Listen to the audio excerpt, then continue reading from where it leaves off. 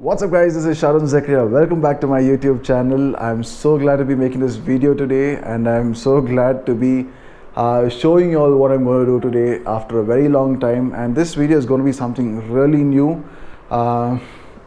It's something that I've never done on my channel before. I'm really going to cook, and as the title says, I'm going to be making the THALASSERY DUM BIRYANI, which is a spectacular Kerala Muslim style dum biryani, which is going to be made using mutton, and it's going to be something fun, and it's going to be something that I've been trying off late.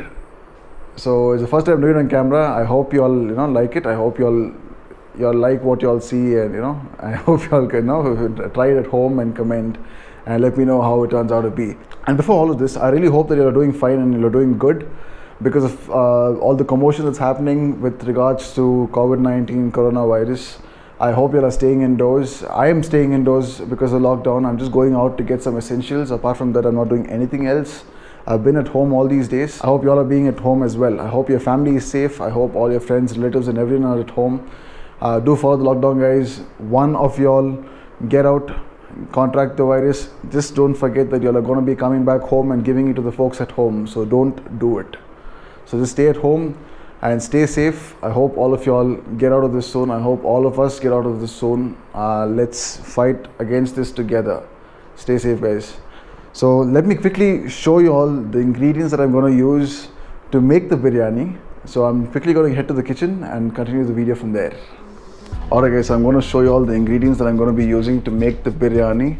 So first I have some rice. This is the bullet rice that we use for the biryani. I've got it washed and soaked in here.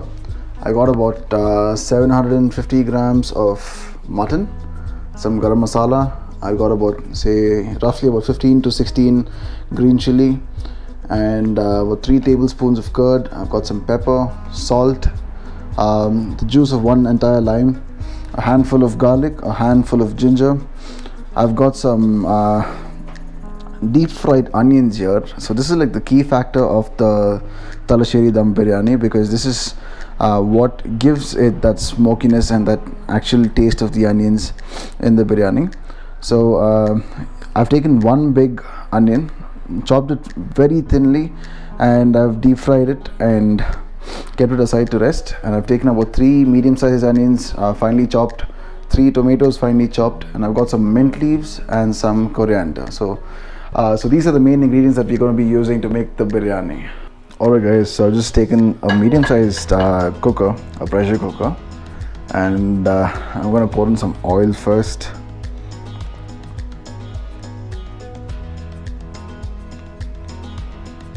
First I'm going to add in the chopped onions.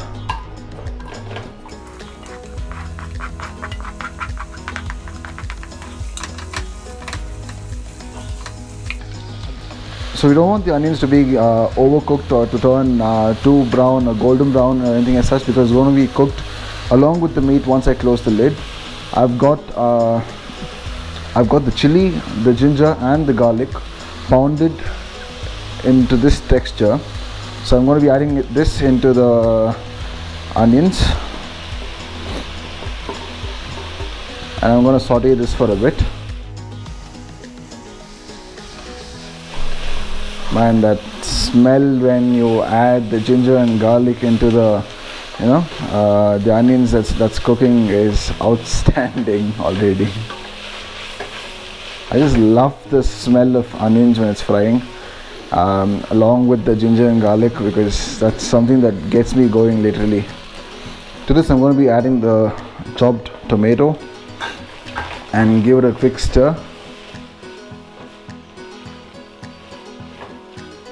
To this, let's add some salt to taste now. You need to keep in mind that you need to add a bit extra than the usual, because you're going to be adding in some lemon and some lime juice and curd a little later, because that's going to like even out and make it a little more subtle, so that you don't lose out on the salt, because you need ample amount of salt when the meat is cooking. Only then the salt would actually get into the meat. The next I'm going to be adding in the meat that's been resting for a while now. and I want to give this a quick stir.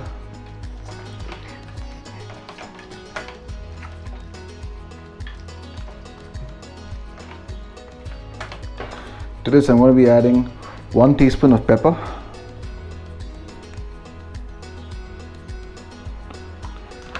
and about half a teaspoon of garam masala powder. Garam masala powder is what gives it the actual taste of what gives this biryani the actual taste, because you know it's got this beautiful aroma. It does not have too many spices like the other biryanis that we have. For example, like you have the Ambur biryani and you have the Lucknowi biryani, the Hyderabadi biryani. You have plenty of other varieties of biryani, but this biryani, the main essence and the main flavor to this is the garam masala, and that is where you have the taste kicking in. So once this is done, we're going to close this and allow it to whistle about 3 or 4 times until the mutton is cooked thoroughly.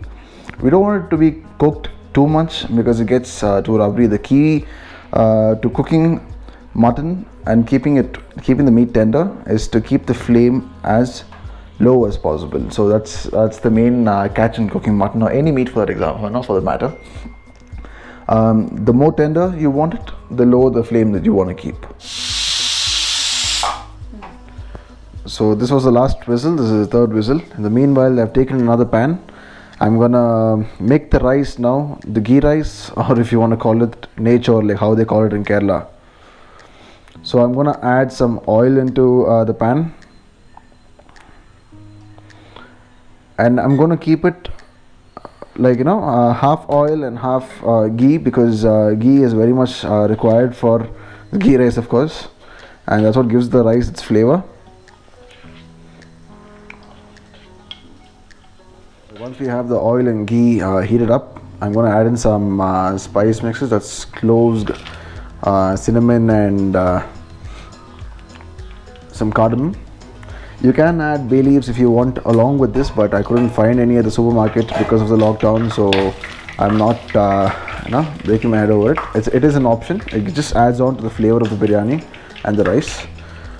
So once this is heated up, I'm going to add about 6 cups of water. And 6.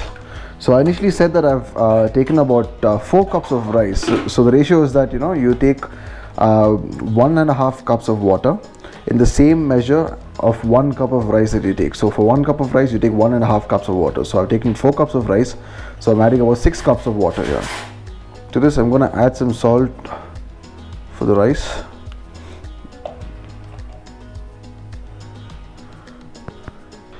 So I've let the water boil, and once the water starts boiling, I would add the rice into it and let it cook. And now the mutton is done. So let's just open it and see how it looks. Wow. The smell that you get the moment you open it is outstanding. Let's just give it a quick stir. Oh, you can see that the meat is cooked so well and the juice has completely let off the meat. To this, I'm going to be adding the lime juice, and I'm going to be adding some curd. That's the 3 tablespoons of curd that we have kept ready. Make sure you don't add too much lime because it's going to be too tangy and too sour once you add it to the rice, and you don't want it to be like that. And give this a quick stir. So once it starts boiling again, I'm going to be adding in the mint leaves and the coriander leaves and give it a nice mix. Like I said, the garam masala is the key ingredient to our biryani. We're gonna give this a quick mix again. Here we have the water boiling now, so I'm gonna add in the rice quickly.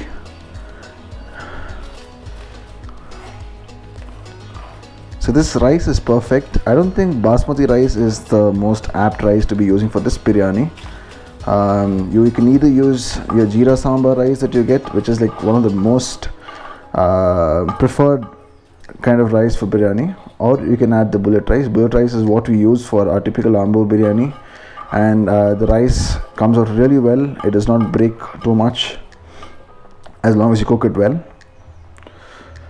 So let's just give this a quick mix and let it boil for about 8 to 10 minutes. And we need the water to reduce. Once the water reduces, it means the rice is cooked. And we don't want the rice to be cooked completely, because we need to add the meat on the rice and allow it to dum for a while. So we need to have the rice cooked for about 85%, and then we'll be leaving it on dum for about 10 to 15 minutes. So our rice is done. It is cooked for about 85%, as you can see. What we need to do now is we're going to turn off the flame, and we're going to take half the rice off this vessel, and I'm going to keep it separately so that I can lay the meat on top of it. So half the rice is going to go into this, in the same vessel that I've cooked the rice. So to this I'm going to add some ghee. I'm not adding any food color, just note that, because people at home don't prefer too much of food color in the food. So once this is done, remember the fried onions we kept aside. So I'm going to take a bit of this and I'm going to sprinkle it over this. I'm going to add a pinch of garam masala yet again. Once I've added the garam masala, I'm going to take portions of the meat, the gravy, and I'm going to put it over the rice. So the main thing about this particular biryani is it is more of a layer kind of a biryani, and not like the other dum biryanis where you add everything together and mix it all up. This is not like that. So let's just evenly spread this across,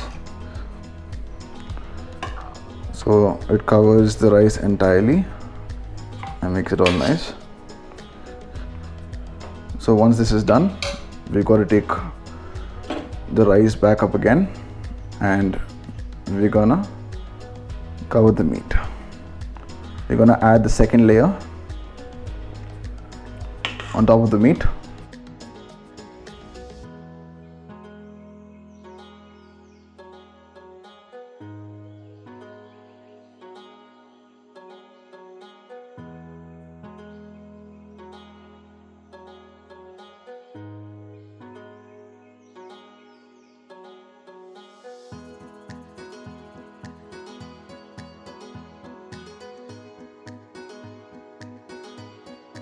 So that's about it. We are done with our layering now, and I'm going to close this. I'm going to close the lid, and I'm going to light the stove. So I've just covered the vessel, and I'm going to let this steam and be at dum for the next 10 minutes. I'm going to keep it on high flame for about 2 to 3 minutes, and then I'm going to reduce it down to low flame after that. And as soon as that is done, our biryani is going to be ready. Okay, we're done with 10 minutes of steaming the biryani. Let's open it and see how it looks.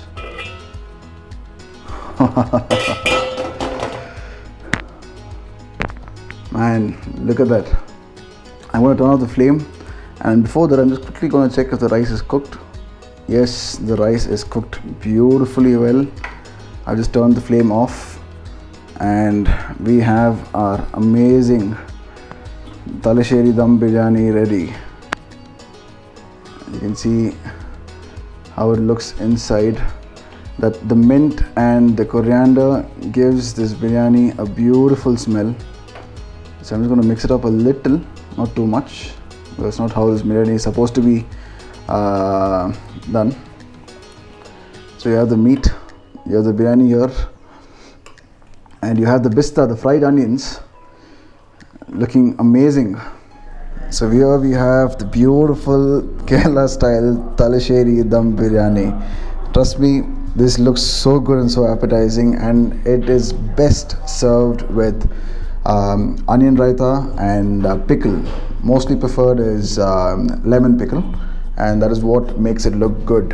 and that's what makes it taste really good. So I'm quickly going to get a bite just to show how it actually tastes and what I think about it. So let me dig in. It's hot. So I'm going to take a piece of the meat. Man, it's hot. I can smell that fried onion, and I can smell the mintiness of the pudina, and and the freshness of the coriander.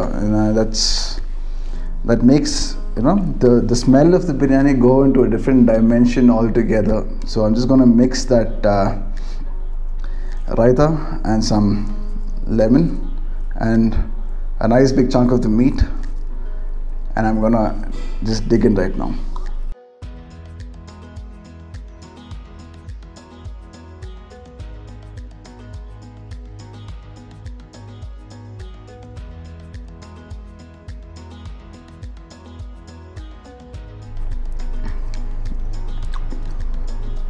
That is definitely one of the best biryanis I have ever had. And the fried onions taste so good with the rice and that gravy. It's something that you all definitely need to try at home, and you all definitely need to cook at home and taste it for yourself, because I wish I could call you all home and make you all eat this amazing biryani that I made. But because of the lockdown, I really can't. But I have given the ingredients and I have shown the way I've cooked this biryani, and I hope you all try making it at home, and you all comment it down in the comment section below, and tell me how it tastes, so that I can know how many of you all have actually tried it, and I can know how it has come out for you all. Let me just grab another bite before I can continue, because this is really nice.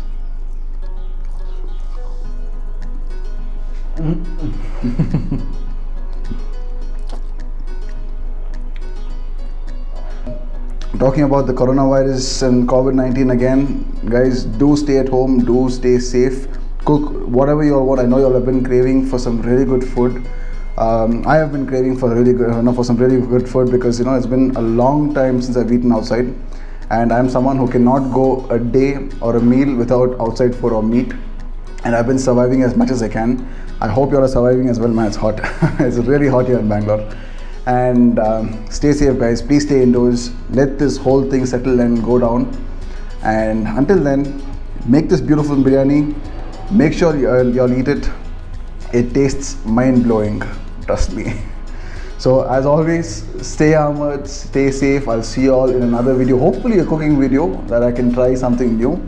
I hope I can do it. I don't know how far this has come out and how good this has turned out to be. I hope you all could bear the video visuals that I showed you, because I don't have a great camera. I tried whatever I can with my GoPro with as minimal lighting as possible.